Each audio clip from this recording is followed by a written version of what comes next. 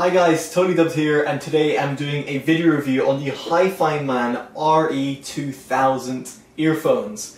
Now these earphones aren't cheap to say the least. They come in at $1,500.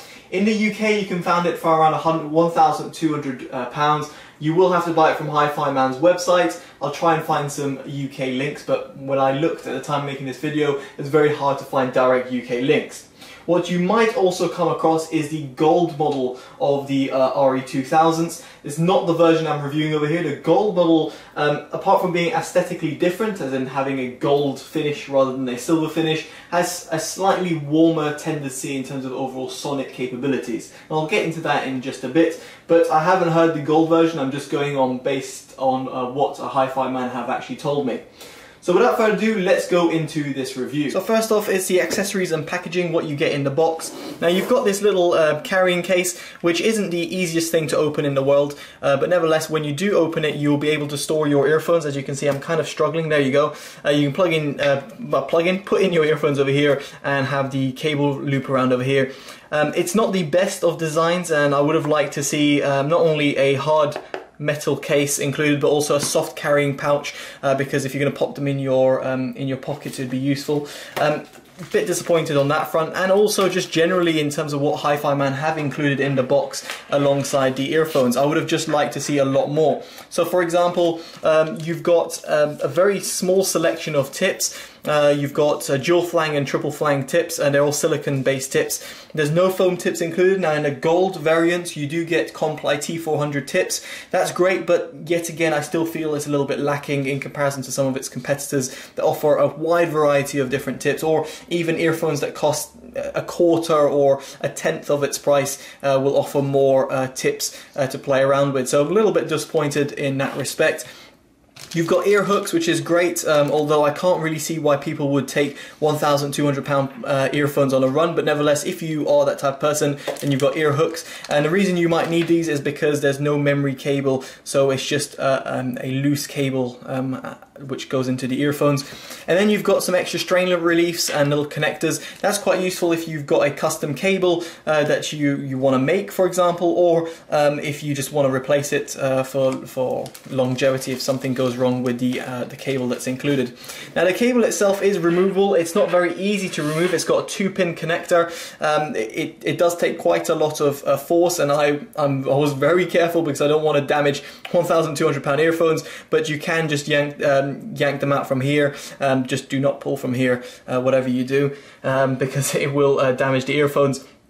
Now the earphones themselves, the cable has got no sort of problems, I would say. It's just that I wasn't a big fan of the straight 3.5mm jack termination. I would have liked a right angle jack termination, and or a cable with a microphone and inline mic. Now I do appreciate that people who are going to be using these earphones aren't going to be plugging them directly into your smartphone, but let's say if you do want to have that, I would have liked if HiFiMan actually included that as an option, or having just several different types of cables. The cable length is it's perfectly fine. I think it's about 1.2 meters or so, or maybe a little bit more. Now the cable itself doesn't get tangled easy, so if I just do this, it's pretty easy to untangle. It comes out very nicely. It's got a rubbery material to it, and it's not overly thick. In terms of microphonics, you don't hear any microphonics, aka cable noise, simply because these earphones are worn over the ear and therefore pretty much eliminate any sort of cable noise that you've got. And then the cable kinch itself is very nice to use, very easy when you want to store these earphones away, as you can see, like that. Now hopefully my hand isn't getting in the way too much, but nevertheless. Now another thing I want to mention, and again something I'm a little bit disappointed about, is the looks and the design. Whoever I showed these earphones to, they were just gobsmacked at the price that I told them. Now regardless of the price of earphones, or what earphone prices should be, or what they thought they should be, the design really didn't lead to premium looking earphones. If you compare these to, for example, the IE800s, or the Western W80s, or AKG's K3000, and 3, then you're gonna see the difference in terms of design and build quality. It looks a lot more premium looking, whereas these just look relatively cheap, and even from afar you'd potentially think these are earphones that you'd get potentially with like a with your airline. So when you're flying, you get a bunch of earphones. I know who does earphones, but anyway, you get the idea. It doesn't look like a premium looking earphone. Also, in terms of left and right indicator, it's on the strain relief. It might be very hard for my camera to pick up, and I must say I would have liked a little bit better differentiation between the two, or something like a little red and a blue mark on the actual earphones. It should be pretty obvious when you're picking them up, but nevertheless, it's just some sort of small aesthetics that make a big difference when it comes to using them on a daily basis. So I can't really say I'm that impressed with them in terms of looks and design. And also comfort. I have no complaints with the cable. I actually really love the cable. It's among one of the best cables I've come across in terms of cable noise and just pure comfort. Reminds me of Audiophonax cables that are really popular, or were popular back in the days. But due to the design of these earphones, and I'll try and show you in just a bit, but essentially the way it fits in your ear canal, you've got this little bit here kind of sticking on the edge of your ear canal. Now obviously, as they might say, your mileage may vary. It's all dependent on your ear shape and whatnot. But in this case, I found that this little edge over here was just kind of brushing within the inner bit of my ear, so not within the ear canal. You'll see what I mean when I put them on, but essentially that felt it was a little bit uncomfortable, and especially when I wore them for several hours on end. So for example, when I was gaming or when I was just commuting or listening to them at work, I had to get them off for a little while because they cause a little bit of discomfort. It's not a massive problem, obviously. Again, it depends on the size of your ears, but if you've got relatively small ears or small ear canals, and you're going to have to get a quite interesting fit, for example a triple flying tips, then I think you might find these a little uncomfortable, shall I say, over time. So now I'm going to show you the fit. Now it looks a bit weird because I just want to show you what I was talking about. Essentially this little part over here kind of goes on my the inner bit of my ear, and you can see how they fit over the ear and how they look like. Now that's a good fit for me. It might look a little bit odd to some people think it's not actually in, but I get a great seal like this. In terms of isolation as well, I should mention that I had no sort of problems with them. But that said, they're not going to isolate that great. I know it's a real close-up of my face that you can see over here, but you're not going to get the best isolation simply because of the overall size and the fact they're just universal earphones. They're not custom-made earphones. Foam tips did increase or they improve the isolation, but it's not something that you're going to cancel out every single sound around you and be totally immersed in your sound. So just bear that in mind.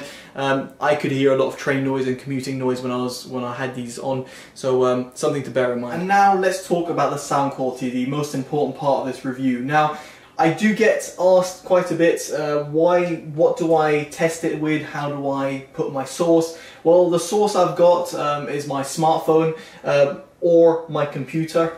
So I've used a different DAC. So for example, on the go I was using my smartphone's DAC, so my OnePlus 5T's inbuilt DAC by the Snapdragon 835, I think, chipset it's got, so pretty poor. Then you've got the iFi's XDSD, which I was using via Bluetooth.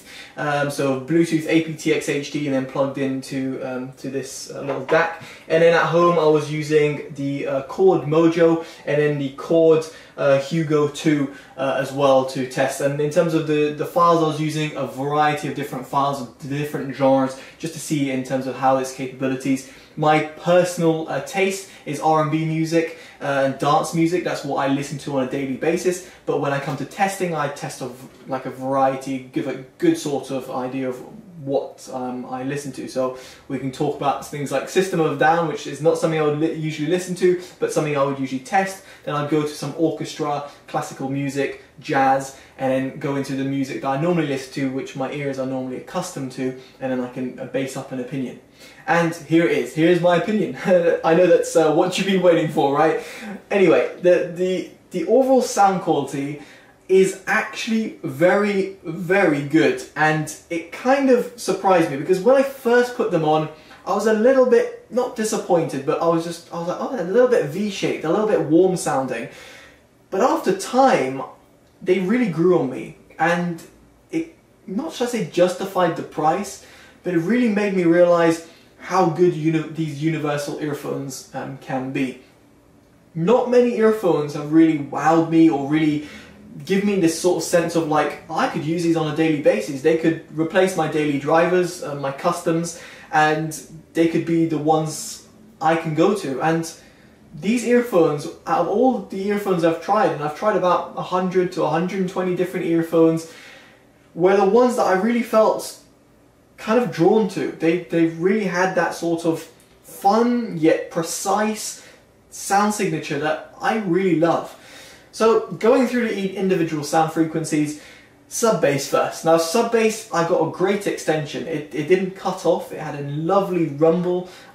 It's not overly pronounced like some bassy earphones are, but it had a great sub bass extension. The mid bass was precise, concise and precise. I said twice. But it was really precise. It didn't feel over bloated. But yet, because it's a dynamic, well, a dynamic driver with a topology diaphragm, as HiFiMan call it, you get a nice little thumping feeling. So, whereas earphones that have dynamic drivers seem to kind of have a little bit of a wobble in comparison to balanced armature drivers, or balanced armature drivers that have a lot of control but very little quantity, and that's when you start getting hybrids and then you get weird crossovers. This just had a great like mid-bass slam, and it was great to hear it in a sort of flagship model. But as a result, there was a slight dip in the lower mids, and I felt that the lower mids weren't as accurate as some, or as flat as some audiophiles might like it. Now I'm not trying to say that's a bad thing, because as I just said at the beginning, these earphones were something that I could really listen to on a daily basis, especially for my music genre. I really felt that sort of missing bit of frequency, or that little dip, wasn't a problem, because that's how that music really kind of draws to. I mean, I'm gonna say Beats by Dre, and you're gonna be like, no, it's not an audiophile brand. Of course it's not, but it's got a V-shaped sound signature for a reason, because R&B music is accustomed to having really strong bass and accentuated trebles. It's not the case with these, but what I'm trying to say over here is that its dip mids aren't necessarily a problem, but if you want a flat sound signature, then I don't think you'll achieve these with these type of earphones. You'll be looking for balanced armature drivers, or multitudes of different balanced armature drivers shoved into an earphone, or custom modded earphones. So what I'm trying to say over here is that there was a little dip in the lower mids. In the upper mids, I had no problems whatsoever. It sounded very nice. It didn't sound bad. Vocals came out really well, and I was very impressed with the overall sound that came out. In terms of the treble, as in the highs, they extended very well, but yet they weren't sibilant. They weren't ear piercing. They weren't annoying at any point. They just sounded great. They sounded as I would want them to do when it comes to a higher frequency. The soundstage, bit of a mixed bag. Reason I say that is because it's got fantastic instrument separation, great sort of positional cues. The decay, however, is a little bit weird, and I say decay is because of the housing itself. It just didn't really feel like at times that I was really involved with the music. And then in terms of the width and depth, you've got a decent width, but the depth is kind of lacking. It just doesn't, it will never replicate, like, let's say a set of headphones like these. It just won't sound the same. It doesn't give you that kind of overall sound. Now, I know just comparing a flagship headphone there, but in comparison to other earphones, so for example the Westtones that I mentioned before, or even custom modded earphones, so even the Harsh Acoustics, or now the Pure SH2s, which are earphones I absolutely love due to their sound signature, and they're not technically as good as these, but their soundstage is really more involving and keeps you more engaged. So I would have liked to see a little bit better soundstage with these earphones. But overall, as I said before, the sound is very impressive. Now, it's a little bit hard one to call, because for flagship earphones, I would expect almost like a flat sound signature. People take headphones or speakers, and if they've got slight sort of a warmth to them. They'll say that these are V-shaped or these are warm sounding, and no, they're not made for audiophiles because audiophiles want a flat sound signature. But if you want something a little bit fun, but yet very accurate and yet very capable throughout the frequency range, then I think you'll struggle to find earphones for around £1,200 that compete with the RE2000. I know there's many that you could find under that price range that have a more flat sound signature or more neutral sounding sound signature, and those can be found for around £200, £100 even. But they won't be as great throughout the frequency range, nor provide that same sort of sonic capabilities. And I must say, I am very impressed by the RE2000s. Now, would I recommend them? Well, it's very expensive. That's my problem. It is very, very expensive. And in honesty, that was my concern with the W80s that I reviewed before. It was that they were very expensive for the price, and I just expected more. Now, W80s didn't really give me that sort of fun sound signature, but they were very accurate. They didn't miss that sort of bass, and they were made more flat sounding, but at the same time very dull. These, however, were fun. They kept me excited, and even though they didn't have that involving soundstage or weren't technically flat, I went back to these earphones quite a lot and used them as my daily drivers, and I must say they're very, very impressive. Now, before I clock off on the video, I should also say that it is dependent on what source you use. Now, the reason I mentioned the amps and DACs that I use is simply because I had a slight observation, whereas when I use the XDSD, it's felt a little bit sibilant. When I put it on the Yugo 2 or even the Mojo, or even on the Audio Engine D1, I was quite impressed by how these DACs were able to really not drive these earphones, but give these earphones that life that was needed. Now, I'm a big believer in, if an earphone is very expensive, it should be good with even your smartphone. But unfortunately, that's not the case with these, and what I've come to realize over the time of reviewing earphones and high-end gear is that you're going to need the high-end gear to complement it. So I would say go out and buy these if you have the right source, if you're going to be listening to that type of music. But if you don't have those things, I don't think you're going to get the most out of these earphones. And it's just my honest opinion there that I would suggest, for example, a Cord Mojo. You know, it's affordable. But if you're buying earphones like this, then I think you should be able to afford something like the Yugo 2, or, for example, the Audio Engine D1, which is very cheap in comparison to what these are. But it's something that will really drive them. So there we go, guys. Hopefully you enjoyed this review. Let me know in the comments below what you think, other than its ridiculous price, but let me know what you think about these, if you've got them, or if you're thinking about them, or if you want any more opinions or comparisons, then be sure to let me know. I'll be more than interested to read your comments and obviously reply to them. Make sure you check in the links in the description below to HiFiMan's website. Again, huge thanks for HiFiMan to send these to me. I'm going to be very sad sending them back, but nevertheless, very much appreciate them actually sending them to me. Really appreciate that. And again, check the links in the description below. Buy links will be there as well. And more than anything, if you like this video, like, comment, subscribe, favorite, share, all that good stuff. I don't have to tell you that. So there we go, guys. I've been Totally Dubbed. Hope you enjoyed this review. Take care, and bye-bye.